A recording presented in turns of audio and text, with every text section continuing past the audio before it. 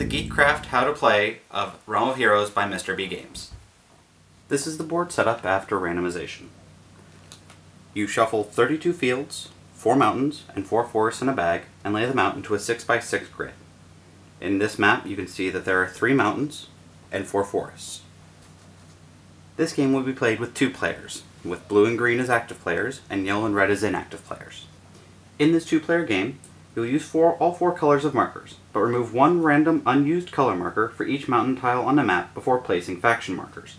So in our case, we only have 7 red markers instead of 9, and we have 8 yellow markers instead of 9. We have the full complement of 9 for both blue and green.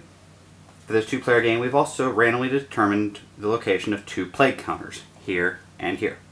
The first player to place will be blue, as they have the smallest, largest domain. A domain is made up of orthogonal adjacent tiles. Blue will place his leader and his tower into areas that he controls. In this example, the leader can go here, and the tower can go here. If the blue player loses his leader, he's out of the game. Green would then place their leader, likely here, and their tower here. There are 4 phases to each turn: Plague, Support, Reinforcement, and Movement. So first we'll start with the Plague phase. Any blue tiles that have a plague counter on them will infect the tiles around them. Blue doesn't have any, so this phase is skipped. Blue will then check the support of their characters. As they only have a leader, there is no need to check this in the first turn. Blue then gets to use the reinforcement, and in this case we'll summon a peasant to that tile. Blue will then take their movement phase, using their units to increase the size of their domain. For example, they can use their leader to take over this spot from the red area, removing the red token and replacing it with the blue one,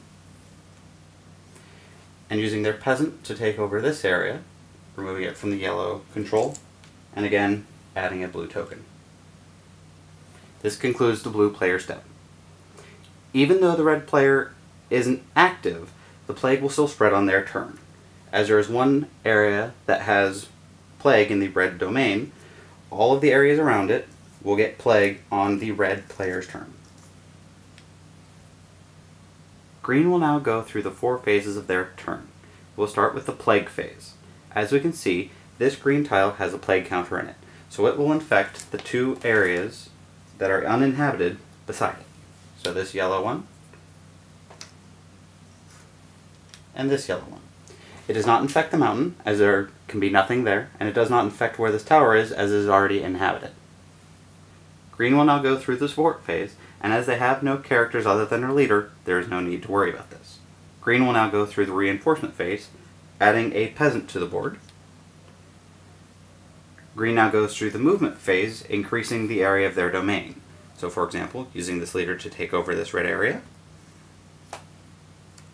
and replace it with a green counter, and using this peasant to take over this blue area, and replace it with a counter.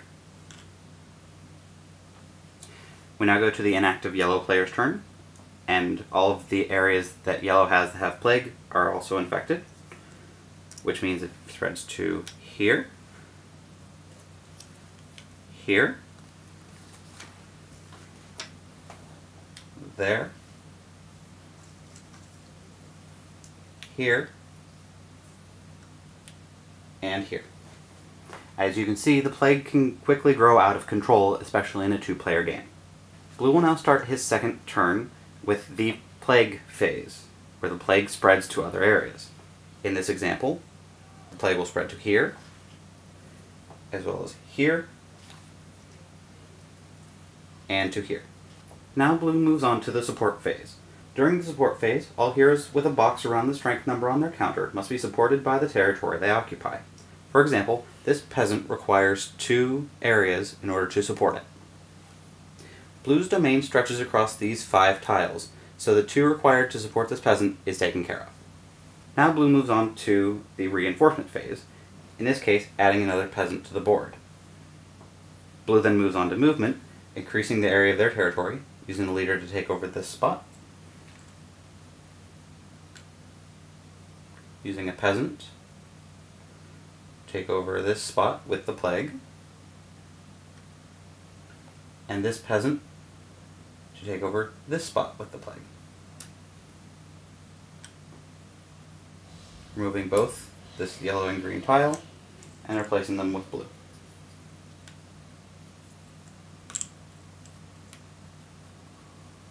It's now red's turn again, so we'll add plague to the board around where the red tiles are, which is here and here. This red tile does not spread plague because these two sides already have plague and these two tiles are already occupied. Now it's the beginning of green's turn. We will spread plague again.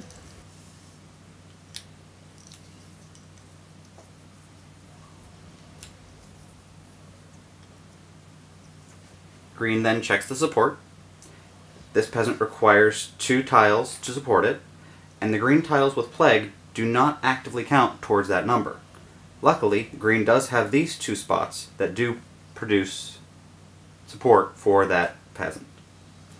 The forests do not produce support for the peasant either, but can be useful because characters moving through the forest must stop there when they move there. Now it's time for green support phase. They're going to add another peasant to the board here and try and fight back some of the plague with their pieces. They want to keep their leader safe, so the leader's going to move down to here and take over this area. This peasant is going to move here simply to remove the plague and hopefully hold it off. This peasant would like to come over here and take over this area, but this peasant is defending it as a character or building protects all adjacent tiles. So in order to take over this area, the character would need to have a score higher than the peasant's 2. As the peasant is obviously only a 2, it can't take that area over. However, the peasant can come up and take over this blue area.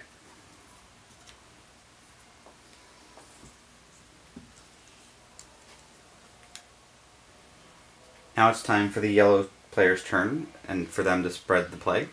Luckily, only this spot on the entire board needs to be spread too. Now it's blue's turn, and we'll go through the same 4 phases as before. First we spread plague, which spreads to here. Now we check for support. The blue player has 2 peasants, which require a total of 4 support units.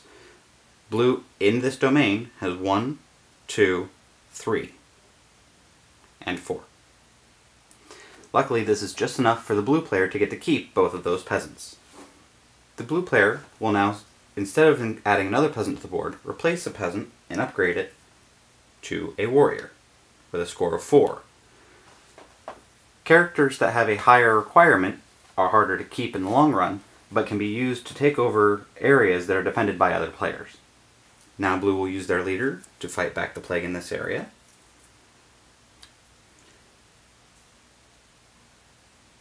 Their peasant to take over this area and fight back the plague, and use their warrior to go in and kill the peasant and replace that area with blue. The warrior is able to do this because the green peasant only had a strength of 2, where the warrior has a strength of 4. Players will continue adding plague to the board, supporting their units, reinforcing their units, and moving their units around to take over the area. The last player standing wins the game. There are several trees that the players can use to develop their characters. Players will start with peasants, but those peasants can become warriors, which cost 4, and those warriors can later become knights, which cost 8, or rangers that cost 6. The benefit of a knight is it is the strongest unit in the game, but unfortunately it requires 8 areas on the board to support it every turn. The ranger is useful because it can move through mountains and move through forest locations that are controlled by the player, making it very useful for attacking the other player's leaders. A peasant can also become an apprentice, which allows a player to not only take over the area of one tile from another player, but also take over an adjacent tile as well. The apprentice can be upgraded into a wizard who can take over all adjacent areas into a player's color, or a sorcerer who ignores the strength of buildings and can take over areas much quicker.